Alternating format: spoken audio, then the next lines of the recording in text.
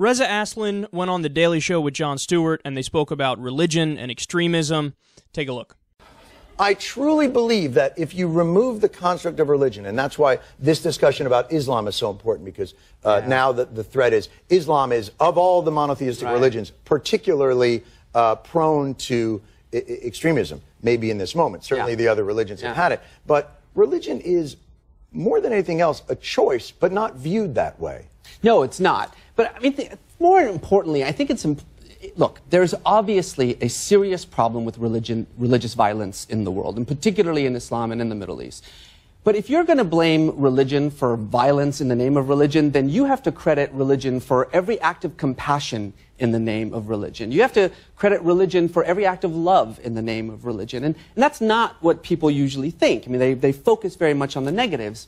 Part of the problem is that there's this misconception that people derive their values from their scriptures. And the truth is that it's more often the case that people insert their values into their scriptures. I mean, otherwise, every Christian who read the Bible would read it exactly the same way. In this country, not 200 years ago, both slave owners and abolitionists not only used the same Bible to justify their viewpoints, they used the same verses to do so. I mean, that's a thing about Scripture. Its power comes from its malleability. You can read it in any way you want to. If you are a violent misogynist, you will find plenty in the Quran or in the Bible to justify your viewpoint. If you're a peaceful feminist, you will find just as much in those scriptures to justify your viewpoint. What if you're a Jew who loves a bacon egg sandwich? Is there something for me? That might be just as a...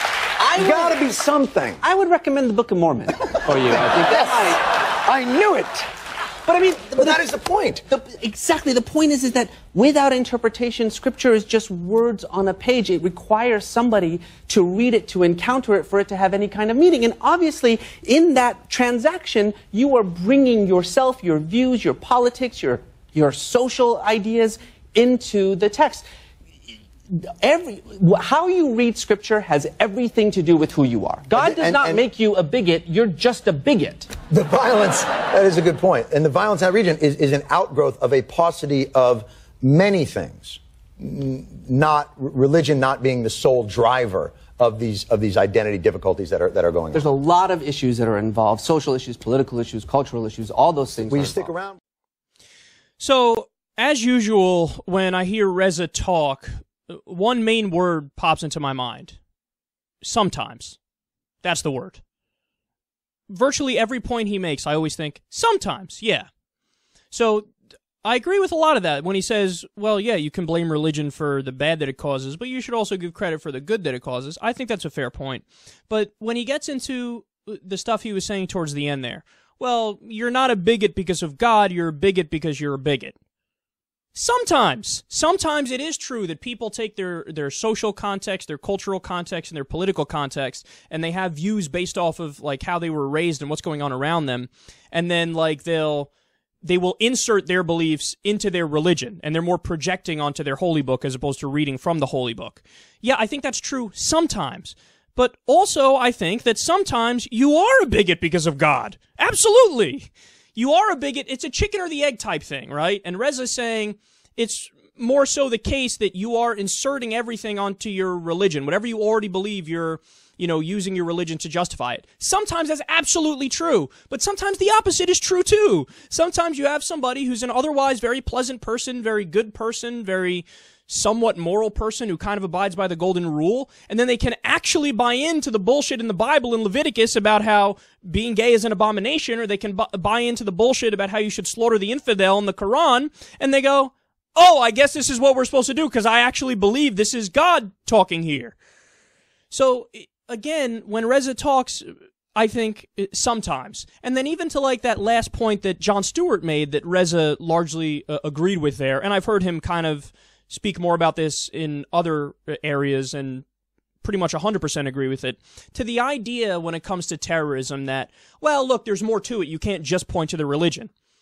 Yeah, my answer, again, is sometimes. So I always use these examples. If you're talking about the rise of religious extremism, specifically Islamic extremism, in Iran and in the Palestinian territories, not only is there more to it, in those cases, I almost solely blame the West for what happened in those cases. Because in Iran, for example, we mingled in their affairs so much and we propped up a dictator because we wanted to take their oil, and we forced their country to live a certain way. And then there was this natural, feeling of oppression and anger bubbled up. And then they turned to the only people who were more nationalistic, which were fundamentalist religious people, fundamentalist Muslims, and they said these guys have the answer. So then there was a religious revolution.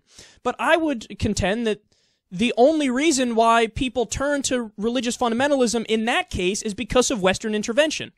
So in the case of Iran, yes, I think Reza is 100% right. In the case of the Palestinian territories, yes, I think Reza is 100% right, because there's an occupation going on and because people don't have basic rights and they see who the outside invaders are. They know who they feel the enemies are. It's America and it's Israel and it's the West. So, and they turn to the people who they think are more willing to fight for them, namely Hamas and religious extremists. So in that case, again, I think Reza is 100% right. But where it starts to get questionable and where I think he's wrong and where even Jon Stewart is wrong is if you look at, for example, the Gulf states. Like, the Gulf states, it's not American imperialism or outside, fucking with them that led to an increase in extremism in their case. For example, Wahhabism predates American imperialism. And what happened with something like Wahhabism is somebody read the Quran, they read the Hadith, and they said, we're going to take a very literalist, very fundamentalist interpretation of this, and we actually believe it, and we're going to make a society and build a system based off of this stuff. So we have, these really lucrative oil contracts and partnerships with the Gulf states, but at the same time that the West is buying their oil and really making them rich, what's also going on? They bring in jihadists to speak at their biggest mosques, and they play it on state TV. So it's like, in that, you can't blame the West in that case, because we didn't do shit wrong to them, but they fucking hate us, and they hate the infidels, and they really have embraced a fundamentalist interpretation of the Quran and the Hadith. So again, the main thing that comes to mind when I hear Reza talk is sometimes. Yes, sometimes it's more complicated than just somebody read a book and then they interpret it literally and they implement the ideology. But sometimes that's not the case. And, I'd like it if you see liberals try to embrace this idea more. Because oftentimes you see a lot of apologetics and you see a lot of explaining and rationalization around Islamic extremism. And a lot of it is justified. Like I said, the West has greatly contributed to the increase in extremism. The Iraq War is a perfect example of that. What we're doing in Afghanistan and in Pakistan and Yemen and Somalia with the drone war, that's, an example of that. But that doesn't mean that there's no such thing as a toxic religious ideology developing in a vacuum. Because it does develop in a vacuum, and it happens oftentimes. Not just with Islam, for sure, also with Christianity, also with every religion. So I think that's the breakdown of it. I told you guys from day one, I always find myself somewhere in the middle between the Noam Chomsky, Glenn Greenwald, Reza Aslan school of thought, and the Richard Dawkins, Sam Harris, Daniel Dennett school of thought, if you will.